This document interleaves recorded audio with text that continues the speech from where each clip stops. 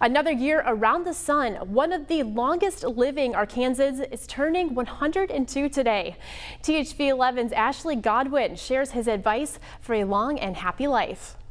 Mr. Taylor Nolen has been a Faulkner County resident most of his life. He was born on December 12, 1918 in small town Naylor, Arkansas. One of the only times he left the state was when he went off to fight in World War II, one of the first to do so. Tell me what it was like when you were the second in Faulkner County to be drafted. Well, I was pretty bad lonesome for a while. I went across the United States, down through the Faulkner Canal, and 43 days later, we landed in Melbourne, Australia. Taylor became a staff sergeant commanding a squad of a dozen troops. They fought in the South Pacific for 4 years before coming back to Arkansas.